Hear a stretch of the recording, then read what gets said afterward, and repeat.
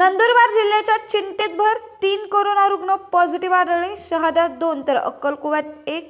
जिल्ह्याच्या दृष्टीने दिवसेंदिवस चिंतेचे ढग अधिकाधिक गडद होत असून आज रात्री उशिरा शहाद्यात 2 तर अक्कलकुवा येथे 1 कोरोना पॉझिटिव्ह रुग्ण आढळला आहे।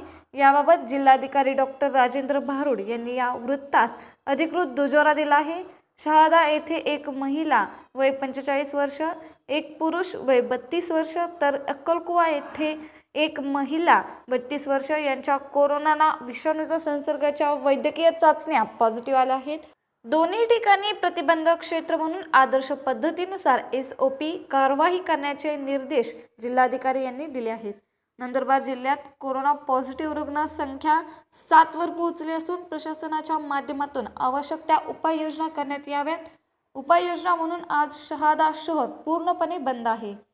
प्रतिनिधी नितीन सावळे, AVB माझा, शहादा, नंदुरबार।